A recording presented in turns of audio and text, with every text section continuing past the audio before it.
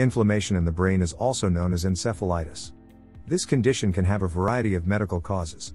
It can also occur with inflammation of the spinal cord and the membrane covering the brain. This condition is known as meningitis.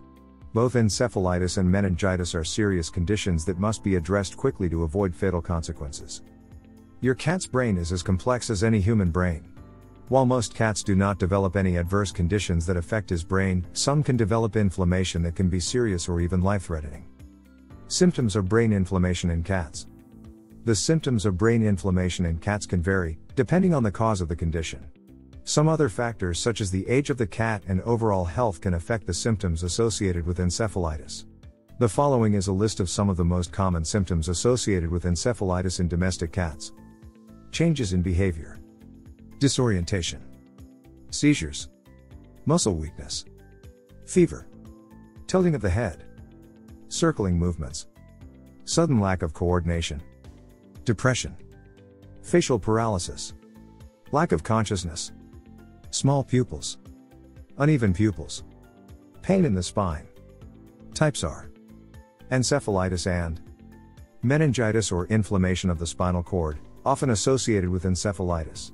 It can be caused by a number of infections, including bacterial, viral, fungal, and protozoal infections. These infections may reach the central nervous system via the sinuses, the inner ear, the vertebrae, or traumatic injuries. Many diseases other than encephalitis can cause focal neurologic signs, whereas multifocal brain disease is most often associated with encephalitis. If the neurologic abnormalities are focal, other diseases such as stroke or brain tumor must be ruled out. Most animals with encephalitis will develop neurologic abnormalities over a short period of time. Although less common, we have seen animals with clinical signs of encephalitis for months before referral. Viral infections. A viral infection, such as feline immunodeficiency syndrome, feline infectious peritonitis, or even rabies, can cause encephalitis. Most public health departments require all cats, regardless of indoor/outdoor status, to be vaccinated for rabies. There is a vaccine for 5, but most vets don't vaccinate cats for it. This is partly because the risk of contracting it is low, as the primary mode of transmission is through bite wounds. It is also partly because a cat that's vaccinated for 5 will subsequently test positive despite not actually having the illness. FIP is caused by a feline-specific virus. Similar to 5, there is a vaccine that has been developed for FIP, but just like 5, it is not normally utilized.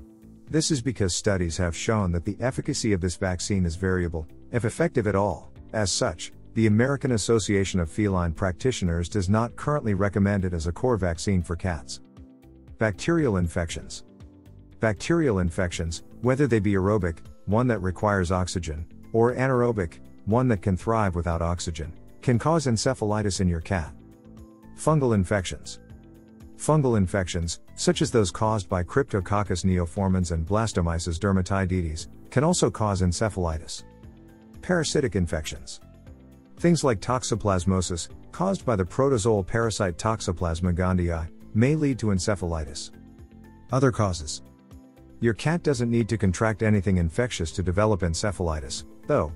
Other causes include immune-mediated disorders as well as idiopathic, meaning a cause is never pinpointed, encephalitis. Hello. This video is sponsored by BMX Pets. Are you looking for high-quality cat collars at an affordable cost? Check out bmxpets.com. Use coupon code KittenLife to get 20% off. Diagnosis.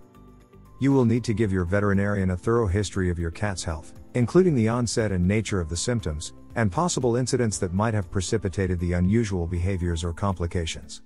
He or she will then perform a complete physical examination as well as a biochemistry profile, urinalysis, and complete blood count, the results of which will depend on the underlying cause of the encephalitis. If your cat has an infection, the complete blood count may show an increased number of white blood cells. Viral infections, meanwhile, may decrease the number of lymphocytes, a type of white cells, also known as lymphopenia. An abnormal reduction in platelets, small cells used in blood clotting, is a good indicator of thrombocytopenia. To confirm lung involvement and related complications, your veterinarian may employ chest x-rays, while MRIs and CT scans are used to evaluate the brain involvement in detail. Your veterinarian may also collect a sample of cerebrospinal fluid, CSF, which is then sent to a laboratory for cultures. This is necessary for definitive diagnosis and to determine the severity of the problem. If culture assays are unsuccessful, a brain tissue sample may be necessary to confirm the diagnosis, but this is an expensive procedure. Treatment of brain inflammation in cats. The treatment for brain inflammation in cats depends on the cause of the condition. Cats with immune-mediated encephalitis are often treated with medications such as corticosteroids. These medications can alter the immune system and reduce inflammation in the brain in some cats. If infection is the cause of brain inflammation, doctors often treat it with antibiotics. Fungal infections are typically treated with antifungal medications to reduce symptoms. In many cases, doctors must use a variety of medications and treatments to control brain inflammation. Since it can be a life-threatening condition, prompt diagnosis and treatment is key to your cat's recovery. Your cat may need life-saving treatments such as fluids and medications to stabilize his condition. Recovery of brain inflammation in cats. How fast your cat recovers depends largely upon the cause of brain inflammation. In some cases, antibiotics or antifungal medications are all that is needed to restore good health, and cats may return to normal in 2 to 8 weeks. However, this may not be the case if your cat has suffered severe neurological damage or the infection was very serious. The overall prognosis depends on the condition that caused the brain inflammation to occur in your cat. Your veterinarian may need to see your cat for ongoing treatment. Your cat's recovery will depend on you keeping these appointments and working with your doctor to keep him healthy. Many veterinarians recommend special diets for cats, depending on the cause of his condition. It is important to follow his recommendations and report any changes in your cat's behavior or condition after discharge. If your cat's condition cannot be treated or is very advanced, palliative care may be necessary to keep him comfortable. Your veterinarian may prescribe medications to reduce symptoms and keep him comfortable. In very severe cases, euthanasia may be recommended. This is the most humane way to eliminate the suffering of your cat if he has an untreatable underlying condition causing brain inflammation to occur. Living and management. With proper treatment and care, symptoms gradually improve within 2 to 8 weeks. However, the overall prognosis depends on the underlying cause of the condition. For example, in some cats, symptoms may reappear once treatment is discontinued. In such instances, a second round of treatment, or long-term treatment, may be required to save the cat's life. Your veterinarian will schedule regular follow-up exams to evaluate the effectiveness of the treatment and the cat's state of health. He or she may even recommend a new diet for the cat, especially if it is frequently vomiting or severely depressed. If you enjoyed this video, kindly press the like button. Also, don't forget to subscribe with notifications on, so that you don't miss out on videos like this. Thank you for watching.